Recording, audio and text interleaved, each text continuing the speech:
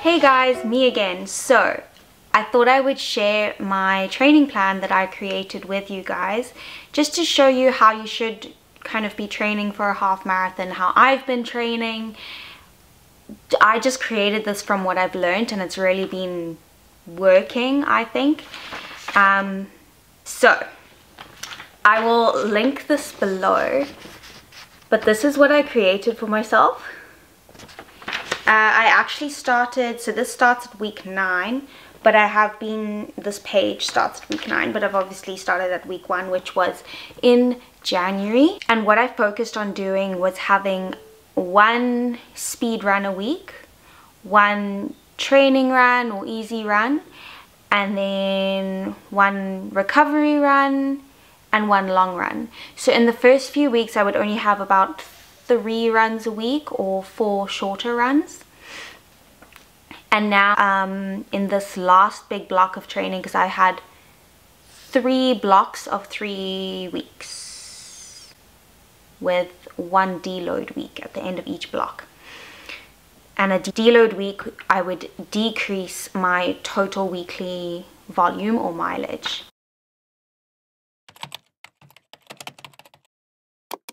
The goal of a training plan, depending on how many weeks you have, is to increase your volume, i.e. your total weekly mileage, every week. And then you implement your deload weeks, however many you want or whenever you feel necessary. And those deload weeks, you typically decrease volume. You can keep intensity in there if you want. The reason you're trying to increase volume in these blocks is to build up the amount of mitochondria that you have within your muscles. Building up your total mitochondria count will obviously help you to run further. But then, hello Roxy. Hello. Are you coming to say hi to everyone? Come, up, up. Hello. Hello. The purpose of having one speed session a week is to help the efficiency of the mitochondria that you've built up. So it's helping them to work faster. So think that you've built up all of this mitochondria and now you want them to work optimally and at the fastest rate as possible to give you the amount of energy that you need in order to increase your speed and your pace for those long runs. So you want a lot of volume to be able to run further, but then you also want those speed sessions to help your mitochondria work harder during those longer runs, which will ultimately help you run faster. And that is why you have one speed session a week. The reason you have one a week is because those are typically more neurologically fatiguing and very tough workouts. Your long run is obviously mimicking race day, and those are typically in your zone 2 training. So it's a lower heart rate, and those are kind of as a practice of your long run for race day, but not at the same pace as race day. The other runs within the week are recovery runs to help just pump blood through your muscles, which will bring in nutrients and everything. And then the other runs are literally just to bring up your weekly mileage.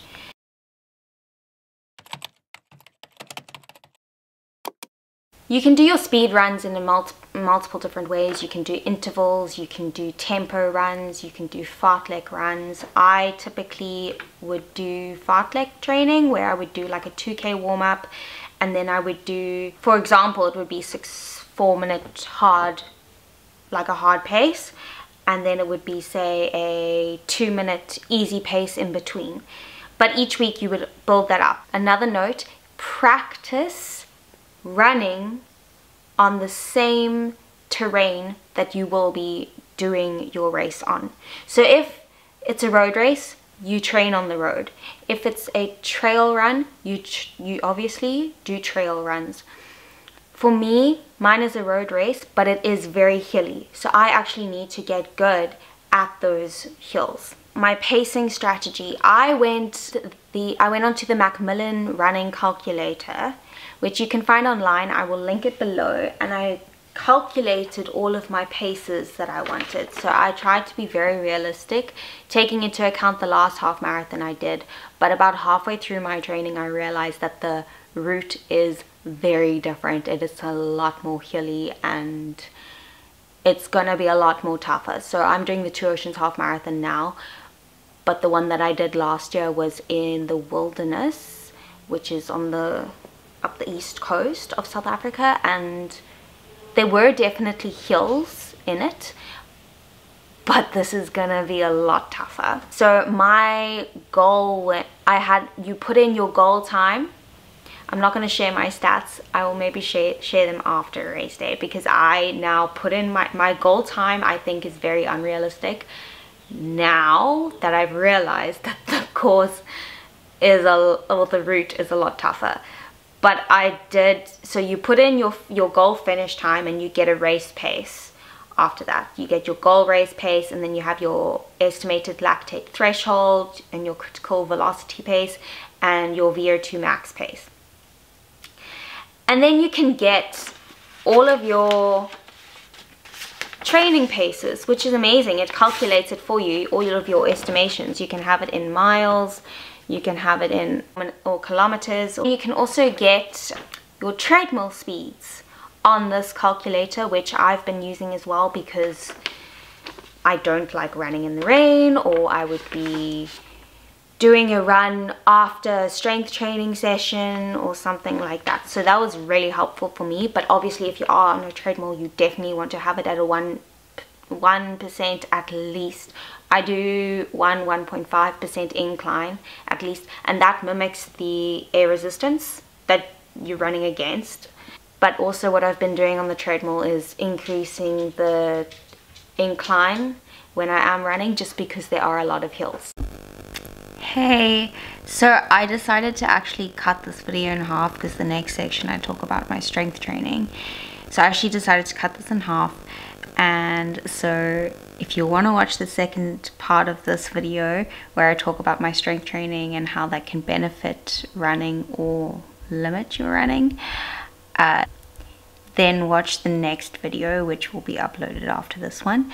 But thank you guys so much for watching. Don't forget to comment below your email or Instagram handle. Basically just, I need a way to contact you if you want the training program. It's completely free, and yeah, I am an exercise scientist, so I have written the program completely from everything that I've learned from doing my own research. So it is accredited from an exercise scientist, but it will be completely free, just because I want to give back to you guys.